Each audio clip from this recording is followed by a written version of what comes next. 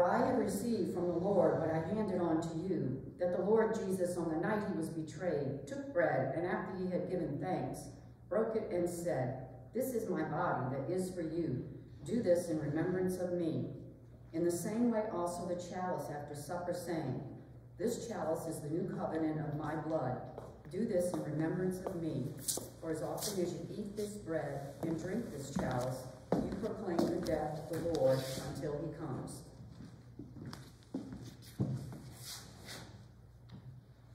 In the name of the Father, the Son, and the Holy Spirit. Amen. The grace of our Lord Jesus Christ, the love of God, and the communion of the Holy Spirit be with you all. And with your spirit. Today we celebrate the feast of the baptism of our Lord, and the Mass is being offered for John O'Brien, Dee Bauman, Janet Sonny Belkis, David and Penny Trutell, David Campbell, the parishioners of Most Holy Trinity, Loretta Grace Dolan, Tommy Schaefer, Walter Jakes, Greg and Katie Nolte, Celine Nethervelt, Rosenda Dale, and Kelby Cuevas.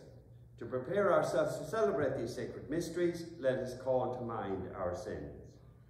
Lord Jesus, you raise us to new life. Lord, have mercy. Lord, have mercy. Lord Jesus, you forgive us our sins. Christ, have mercy. Christ, have mercy. Lord Jesus, you feed us with your body and blood. Lord, have mercy. Lord, have mercy. May Almighty God have mercy on us, forgive us our sins, and bring us to everlasting life. Amen. Glory to God in in the highest, and on earth peace to people of good will. We praise you, we bless you, we adore you, we glorify you. We give you thanks for your great glory.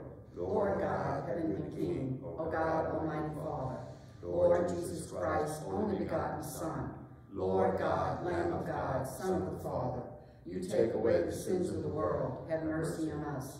You take away the sins of the world, receive our prayer. You are seated at the right hand of the Father, have mercy on us. For you alone are the Holy One, you alone are the Lord, you alone are the Most High, Jesus Christ, with the Holy Spirit and the glory of God the Father. Amen. Please bow your heads and pray in silence for Rosenda Dale, Kelby Cuevas, Celine Nethervelt, Greg and Kitty Nolte, Walter Jakes, Tommy Schaefer, Loretta Grace Dolan, Most Holy Trinity parishioners, David Campbell, David and Penny Trutell, John and Sonny Belkis, Dee Bauman, and John O'Brien. Let us pray. Almighty ever-living God, who, when Christ had been baptized in the river Jordan, and as the Holy Spirit descended upon him, solemnly declared him your beloved Son, grant that your children by adoption, reborn of water and the Holy Spirit, may always be well-pleasing to you, through our Lord Jesus Christ, your Son, who lives and reigns with you in the unity of the Holy Spirit, one God, forever and ever. Amen.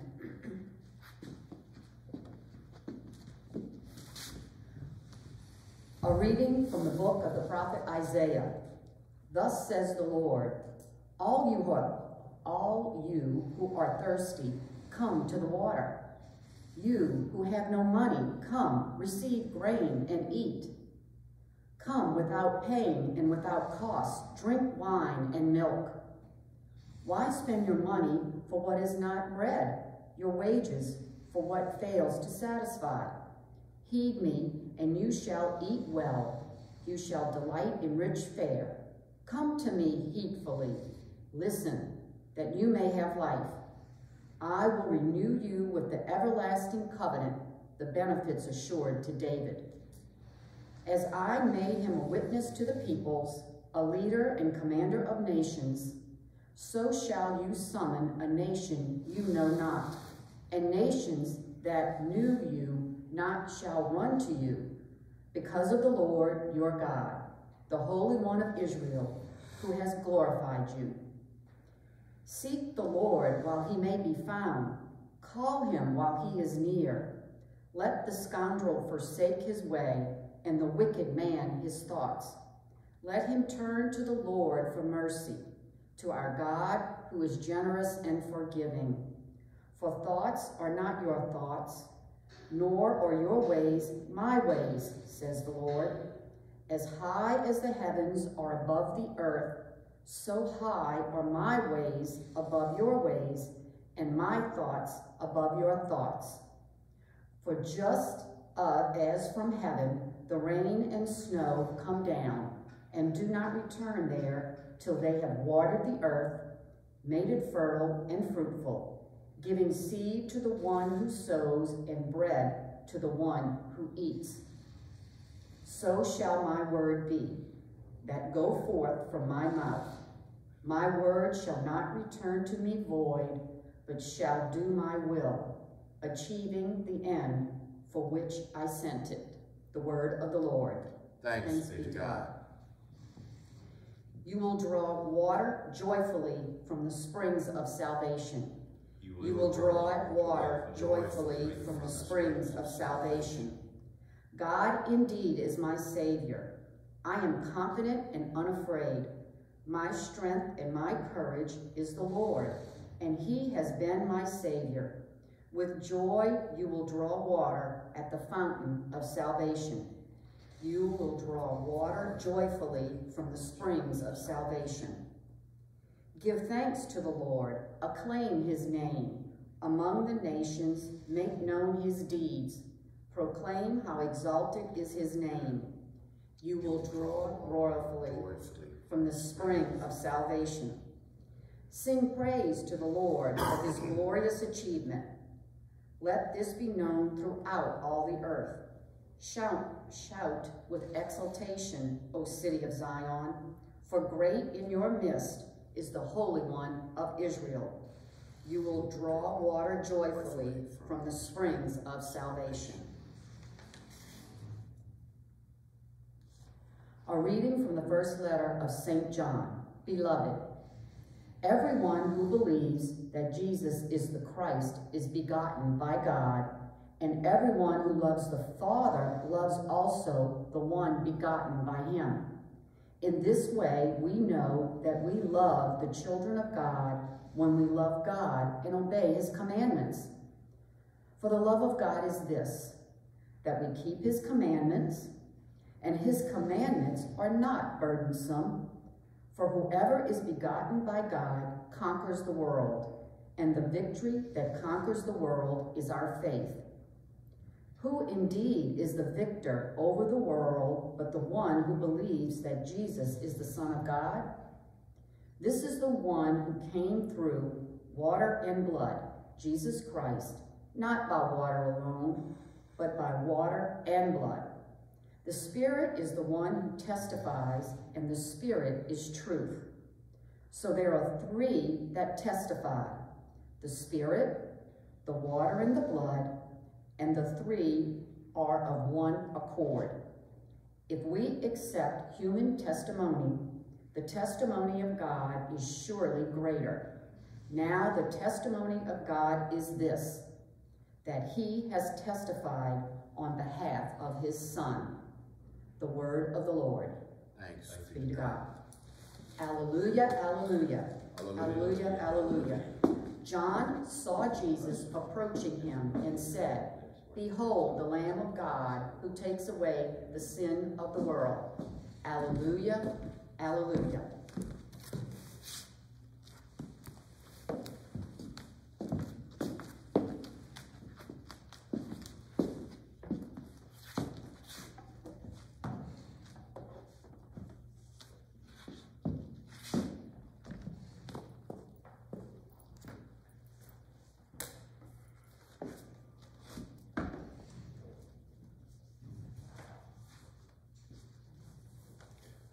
The Lord be with you. And with your spirit. A reading from the Holy Gospel according to Mark.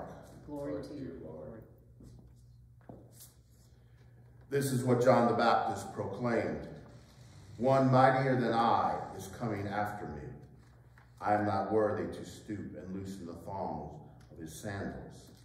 I have baptized you with water. He will baptize you with the Holy Spirit. It happened in those days that Jesus came from Nazareth of Galilee and was baptized in the Jordan by John. On coming out of the water, he saw the heavens being torn open, and the Spirit like a dove descending upon him. And a voice came from the heavens. You are my beloved Son. With you I am well pleased. The Gospel of the Lord. Praise to you, Lord Jesus Christ. Oh, my brothers and sisters in Christ. Just a little quick couple of announcements here. We are continuing our adult faith formation classes with Symbol on Monday night, 6:30 here at the church. So I hope that you can join us. Also, kind of like the Marines, I'm looking for a few good men. I'd like to join with some folks that are interested in journeying on the path of discipleship with the quad. So if you're interested, please give me a call. So today we have the celebration of the baptism of the Lord. And the first point I'd like to make of the baptism in Mark's gospel has to be with what John says about Jesus. John's testimony about who Jesus is. Now we all know who John the Baptist is, right? He's the prophet that has come on the scene. He's immersing people in the River Jordan. He's proclaiming a message of repentance from sin and practicing a baptism for the forgiveness of sins. And he's also a prophet. And so he says in his teaching, he says, after me comes he who is mightier than I, the thong of whose sandals I am not worthy to stoop down and untie. Now the question we want to ask here is who is John talking about? And most of us, when we read the gospel, we would say, oh, he's talking about Christ. And for the most part, that is true. But when you take the words in context, especially in the context of first century Jewish world, you can make a case that that's not the primary meaning of John's proclamation. You see, he doesn't use the word Messiah. Notice he doesn't say, after me is coming the anointed one. He just says, one mightier than I. And he's not worthy to untie his sandals.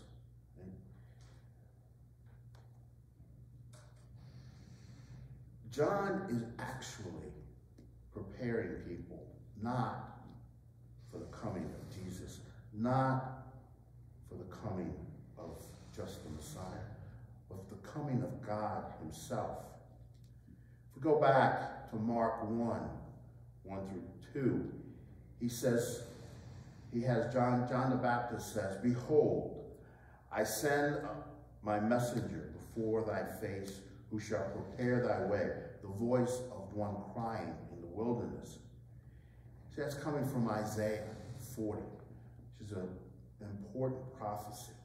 It's a prophecy of the new Exodus. And so, if you read Isaiah, listen to what he says. It says, a voice cries out in the wilderness, prepare the way of the Lord, make straight in the desert a highway for our God. Lift up your voices with strength, O Jerusalem, herald of good tidings, good news. Lift up, not in fear. Say to the cities of Judah, behold your God. Behold, the Lord God comes. So yes, John is in the wilderness, and he's preparing a way. But if you read it in the context of Isaiah, you see that he's really preparing the people, not just for the Messiah, not for the Savior, but the good news of the advent, the coming of God. And some of the biblical scholars have pointed to this in Mark as being the first real implications within the Gospel of Mark, that Jesus is not just the Messiah, not just the Christ, not just the Savior, but God coming in person, the one God of Israel who comes to inaugurate this new Exodus that everyone in Israel was longing for. So the second thing that John says is that I will baptize you with water, but he will baptize you with the Holy Spirit. So you see, we have two baptisms. So the Greek word baptismo basically means to immerse into water, or plunge into water. So when we say John the Baptist, we really mean like John the Baptizer, because that's what he's doing. He's immersing people into the Jordan River for the forgiveness of their sins. And you know, a lot of times when we look at it, we tend to see this the gospel readings kind of in the fullness of theology. We have to remember, when they were talking about the Holy Spirit, the Trinity really wasn't defined. You know, Jesus doesn't talk about the Paraclete, another person coming to them, until the Gospels give us the story of the Last Supper. That's when he talks about the Holy Spirit coming down, the Paraclete, right? But in the first century Jewish tradition, they were longing for this Holy Spirit, because in the end days, when the Messiah came, the world would be filled with the Spirit of God, really filled with the Holy Spirit. So then we kind of get to the baptism itself, right? And that's actually what we're celebrating today, the baptism of the Lord. And it says, in those days, Jesus came down from Nazareth of Galilee and was baptized by John in the Jordan. And it, of course, means he was immersed in the waters of the Jordan. But Mark's accounts have two features that stand out. First, when Jesus comes out of the water, right, it says immediately he saw the heavens open, right? The heavens open. But the Greek word for open is a little bit different than English, right? The Greek word is schizio, which literally means torn open. And we get the word schizophrenic from that, right? Because the person's personality has been torn, right? It's been asunder. And so that's what we see. We see that Mark says he sees the clouds open and the heavens torn apart, right? And then a voice comes down. Thou art my beloved son. And see, if we look at the Greek again, right? There's this word husio. God says, this is his husio, his son. And so there's this implicit revelation, right? Both of the fatherhood of God and the divine sonship of Christ in the baptism. But it's interesting with those two words, schizio and husis, that they're found in the account of the baptism. But they're also found in the account of Jesus' crucifixion. In the baptism, the heavens are schizio, torn open, right? And the Father declares, this is my beloved Son. At the crucifixion, right, the veil of the temple is torn in two. Right? And we have the words of the centurion, truly, this man was the Son of God. We see that husio again, that same term. Now, if we know a little bit about the veil at the temple, which we do from historians, Josephus, for example, we know that that veil had the constellations on it. It had the stars of the heavens on it. So when it was torn, it was that same symbolism, right? That same symbolism that the heavens were torn open. So the baptism isn't just a revelation of Jesus' divine sonship, right? It isn't being anointed with the Spirit, but rather it is also an anticipation of his passion and death on the cross. It's an anticipation of his crucifixion. You know, there's a book written by Pope Benedict XVI, and it's Jesus of Nazareth. And in that book, he brings out this same link between the baptism of Christ and the crucifixion. And I'd like to share a little bit of that for us to reflect on, just for a bit. He says, looking at the events in light of the cross and resurrection, the Christian people realized what happened. Jesus loaded the burden of all mankind guilt upon his shoulder. He bore it down into the depths of the Jordan. He inaugurated his public activity by stepping into the place of sinners. His inaugural gesture is an anticipation of the cross. The baptism is an acceptance of the death for the sins of humanity. And the voice that calls out, "This is my beloved Son," over the baptismal waters is an anticipatory reference to the resurrection. This explains why, in his own discourse, Jesus uses the word baptism to refer to his death. Now, a couple of things that stand out from what Pope Benedict says.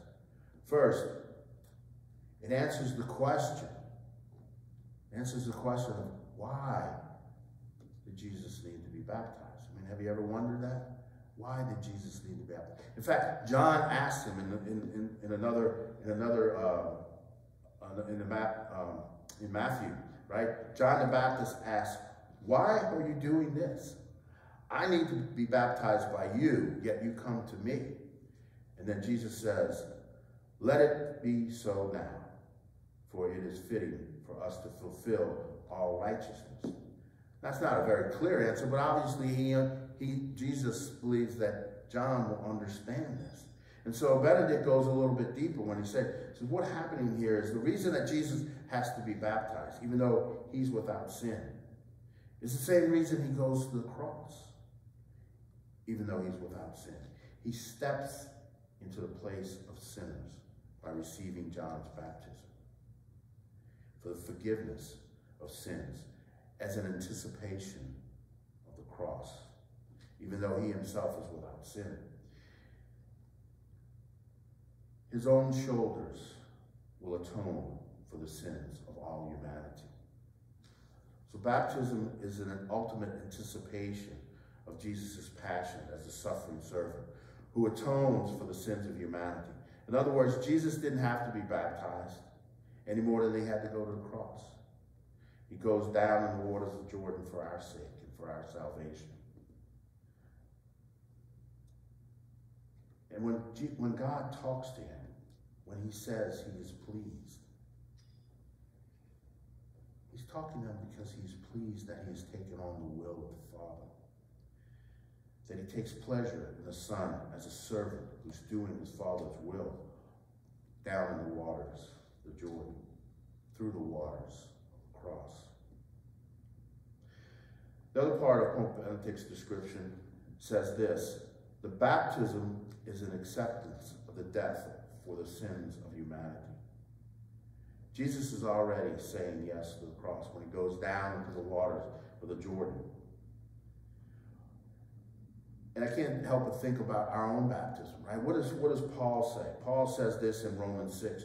Do you not know that all of us who have been baptized into Christ Jesus were baptized into his death?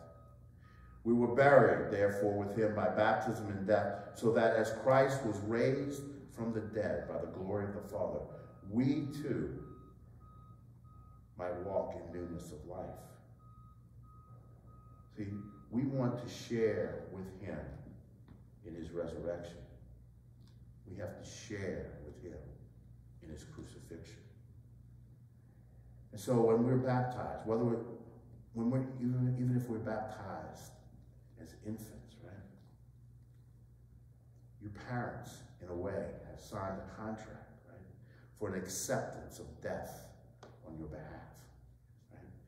But it's not a death that doesn't have meaning, because suffering and death of a person who is in Christ participates in the salvific plan, that plan of salvation. It shares his suffering for the salvation of others.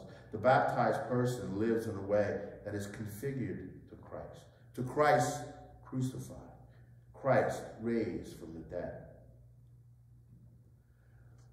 So that's why Jesus refers to his death, his crucifixion, as a baptism. Remember when John and James were with Jesus, right? And they said, grant us to sit, one at your right hand, one at your left, in your glory.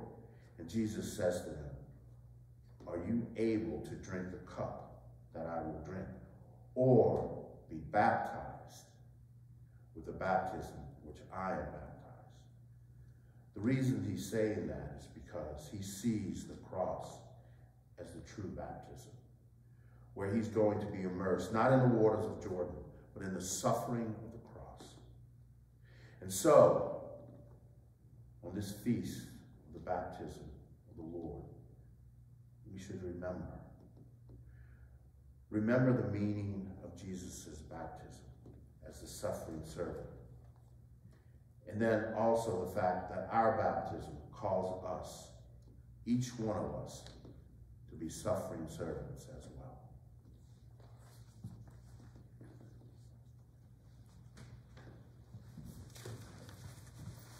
Please stand now as we profess our faith.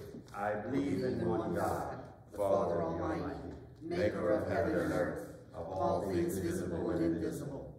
I believe in one Lord Jesus Christ, the only begotten Son of God, born of the Father before all ages, God from God, light from light, true God from true God, begotten, not made, consubstantial with the Father. Through him all things were made. For us men and for our salvation, he came down from heaven, and by the Holy Spirit was born of the Virgin Mary and became a man. For our sake he was crucified under Pontius Pilate. He suffered death and was buried, and rose again on the third day in accordance with the Scriptures. He ascended into heaven and is seated at the right hand of the Father. He will come again in glory to judge the living and the dead, and his kingdom will have no end. I believe in the Holy Spirit, the Lord, the giver of life, who proceeds from the Father and the Son, who with the Father and the Son is adored and glorified, who has spoken through the prophets. I believe in one holy Catholic and Apostolic Church. I confess one baptism for forgiveness of sins, and I look forward to the resurrection of the dead and the life of the world to come. Amen. Let us pray for Kelby Cuevas, Rosinda Dale, Celine Netherville, Greggy Kitty Nulty, Walter Jakes, Tommy Schaefer, Loretta Grace Dolan, the parishioners of Most Holy Trinity, David Campbell, David and Penny Trutel, John and Sonny Velkas, Dee Bauman, John O'Brien, for the many people dealing with the coronavirus, for the many people who are sick and have asked for special prayers, and for all the faithful departed. We remember especially today Armand Boudreau, Charles Perry, and Tommy King. Let us pray. For those entrusted with the work of government, that they may serve the cause of right and strive to establish true justice on earth, let us pray to the Lord. Lord, hear our prayer. For those who have become lukewarm in their faith, that the Spirit given in their baptism will rekindle faith and love in their hearts, let us pray to the Lord. Lord, hear our prayer. For families, that parents who make their homes places where children can see and hear God, let us pray to the Lord. Lord, hear our prayer. Lord, inspire all adults to join a discipleship quad. The devil wants them to make excuses. Please, Lord, give them the courage to say yes to the quad process and become intentional disciples. Let us pray to the Lord. Lord, hear our prayer. And for all the prayers that we hold in the silence of our hearts, let us pray to the Lord. Lord, hear our prayer. Almighty God, we thank you for all your blessings. Help us to live in your love each day, to do your will, and become saints through Christ our Lord. Amen. Second collection this weekend is for the New Church Fund. Second collection next weekend is also for the New Church Fund. Blessed are you, Lord God of all creation, for to your goodness we have received the bread we offer you, fruit of the earth and work of human hands. It will become for us the bread of life. Blessed be God forever.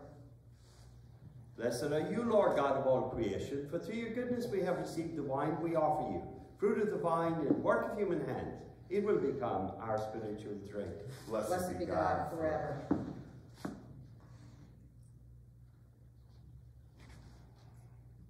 Pray, my brothers and sisters, that my sacrifice and yours may be acceptable to God, our Almighty Father. May the Lord accept the sacrifice at your hands for the praise and glory of his name, for our good and the good of all his holy church. Accept, O Lord, the offerings we have brought to honor the revealing of your beloved Son, so that the oblation of your faithful may be transformed into the sacrifice of him who willed in his compassion to wash away the sins of the world, who lives and reigns forever and ever. Amen. The Lord be with you. And with your spirit. Lift up your hearts. We lift them up to the Lord. Let us give thanks to the Lord our God. It is right and just. It is truly right and just, our duty and our salvation, always and everywhere to give you thanks. Lord, Holy Father, Almighty and Eternal God, for in the waters of the Jordan you revealed with signs and wonders a new baptism, so that through the voice that came down from heaven we might come to believe in your word dwelling among us, and by the Spirit's descending in the likeness of a dove, we might know that Christ, your servant, has been anointed with the oil of gladness and sent to bring the good news to the poor. And so with the powers of heaven, we worship you constant in earth, and before your majesty without end we acclaim. Holy, holy, holy Lord, God of God of hosts. hosts. Heaven and earth are full of your glory. Hosanna in the highest. Blessed is he who comes in the name of the Lord. Hosanna in the highest. And today a quote from John Chrysostom, born in the year 344, regards the Eucharist. He said, "Christ is present. The one Christ who prepared the Holy Thursday table is the very one who now prepares this altar. For it is not a man who makes the sacrificial gift become the body and blood of Christ, but he who was crucified for us, Christ himself. The priest stands there carrying out the action, but the power and graces of God. This is my body," he says. This statement transforms the gifts. "You're indeed holy, O Lord, the font of all holiness. Make holy therefore these gifts, we pray, by sending down your Spirit upon them like the dew fall, so that they may become for us the body and blood of our Lord Jesus Christ." At the time he was betrayed and entered willingly into his passion, he took bread and giving thanks broke it and gave it to his disciples, saying, "Take this, all of you, and eat of it, for this is my body, which will be given up for you."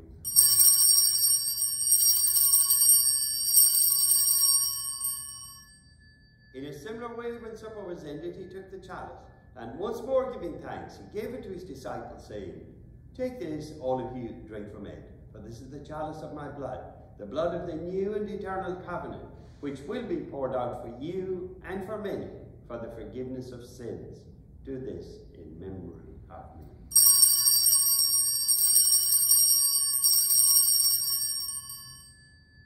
The mystery of faith. We proclaim your death, O Lord, and profess your resurrection until you come again. Therefore, as we celebrate the memorial of his death and resurrection, we offer you, Lord, the bread of life and the chalice of salvation, giving thanks that you've held us worthy to be in your presence and minister to you. Humbly we pray that, partaking of the body and blood of Christ, we may be gathered into one by the Holy Spirit. Remember, Lord, your church spread throughout the world, and bring her to the fullness of charity, together with Francis our Pope, Louis our Bishop, and all your people. Remember also our brothers and sisters who have fallen asleep in the hope of the resurrection, and all who have died in your mercy. Welcome them into the light of your face.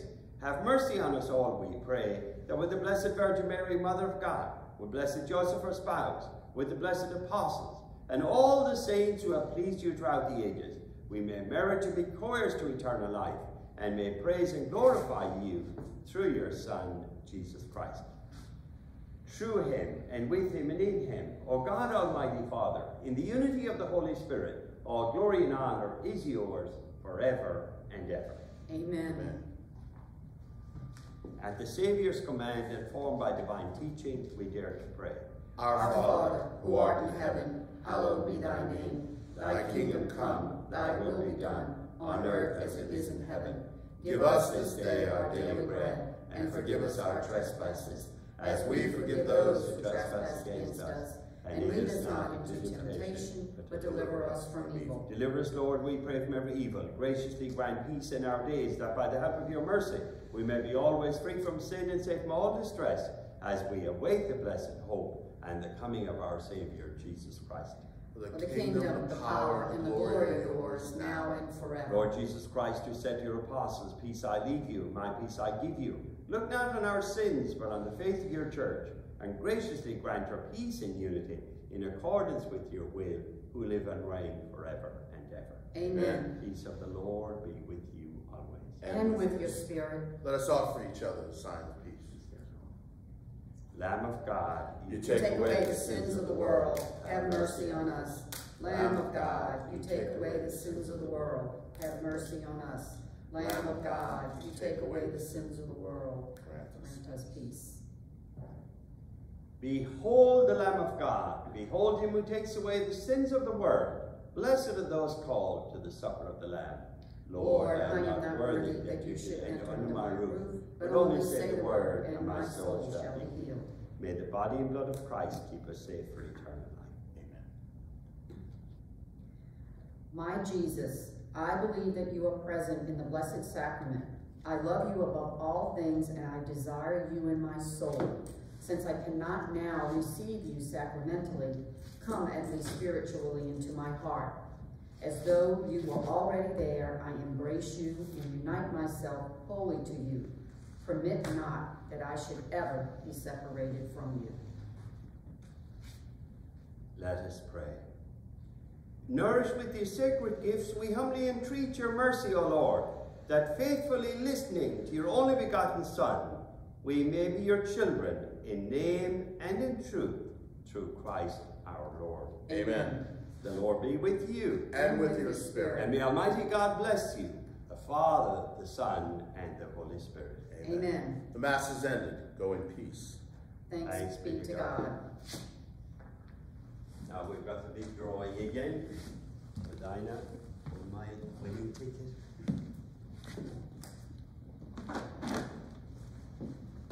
This is the new raffle, the second drawing, so pull my ticket. Get in the middle here.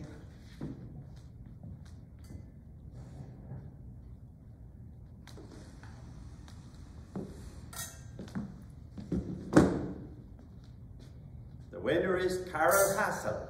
Congratulations, Carol. Got a cute little fishing story here. A fella who did a lot of fishing while on this earth knocked at the pearly gates, but St. Peter had to tell him, I'm sorry, no place for you here. You told too many lies in your days on earth. Oh, St. Peter, the fisherman argued, you should understand. You were a fisherman, remember?